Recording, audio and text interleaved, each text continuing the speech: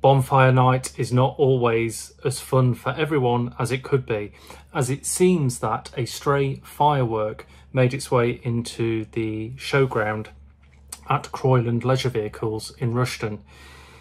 Now, it's believed that this firework then set fire to 2 motorhomes on their forecourt, a new one and a used one, and firefighters from both Rushden and Wellingborough were called late that evening to attend the fire and quickly get it back under control. Now, it's interesting though, these motorhomes had only recently been moved as well. Not a lot of stock has been shifting quickly from Croyland, and they'd moved them to a more visible part of their showground. But unfortunately, yeah, looks like fire spread across the 2 vehicles, and the photos I've shown you show you the damage and how quickly these lovely prized motorhomes we own can disappear once they catch fire. Not good news.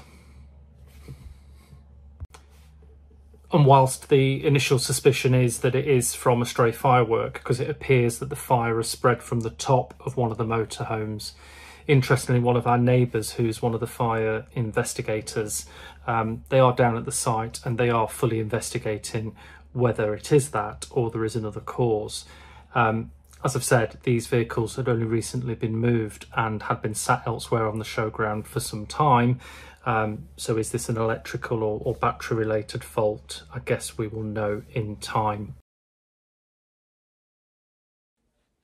Well, since this story first broke, it has been confirmed in the last couple of days that this was neither a firework nor was it the battery. In fact, these motorhomes have gone up as a result of arson, and the investigations are continuing into this case.